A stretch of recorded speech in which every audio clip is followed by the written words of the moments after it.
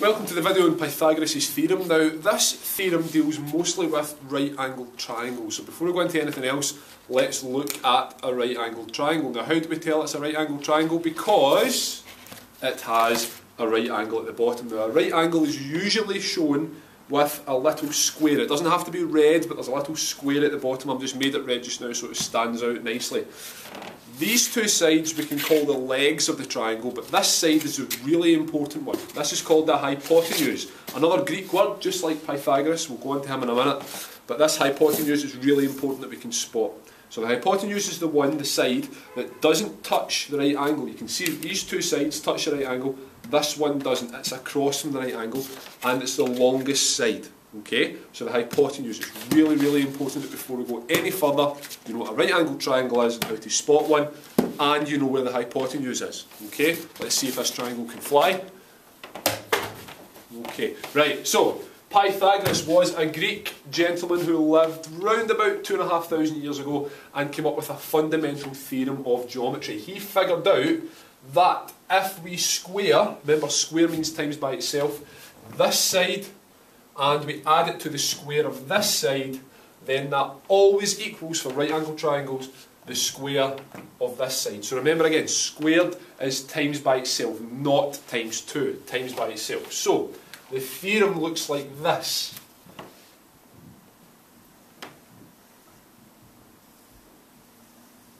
When we say a squared plus b squared is equal to c squared. Now c is always the longest side or the hypotenuse, as we've just seen there. Okay, so a squared plus b squared is equal to c squared, and that is true for all right angled triangles. Alright, so let's look at an example and I'll show you how you work with this to find missing sides in right angled triangles. Alright,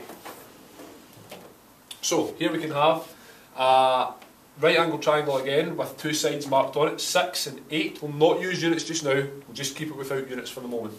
And the missing side imaginatively called x. So how we always start this off is we write down our theorem of Pythagoras. So a squared plus b squared is equal to c squared. If we look at the triangle above, we can see that we can put in 6 and 8 instead of a and b. So if we do that, 6 squared plus 8 squared is equal to, now it's not called c in this case, it's called x, but we can still tell that it's the hypotenuse because it's across from the right angle here. So we're going to call that x squared. And if we square 6, we get 36. Square 8, and we get 64. And that's equal to x squared. And if we add these two together, we can find that 100 equals x squared. Now, how do we figure out then, if we know 100 is x squared, how can we figure out what x is? We'll use a square root, which remember is backwards squaring. Okay? So x then is equal to the square root of 100, and that's 10. So that's our answer. So we've worked out using the theorem of Pythagoras that this side here is 10 centimetres.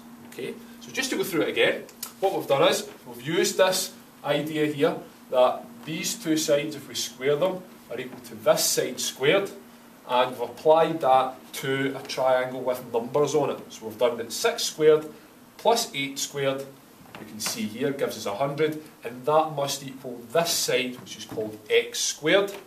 So we can then work out that x squared is 100. So what squared is 100? 10 times 10 gives us 100, so that means that x must be 10. Okay, and that's it.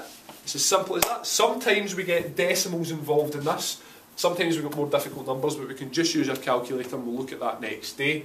But that's one of the basic examples for Pythagoras. Now the 6, 8, 10 triangle is one of the Pythagorean triples. Now, your challenge for next day is to tell me tomorrow, or next time you're in maths, what is a Pythagorean triple. I want you to look it up tonight, I want you to find out what it is, and I want you to try and memorise some for tomorrow, because they're very important and also very useful. This has been the video on Pythagoras' theorem.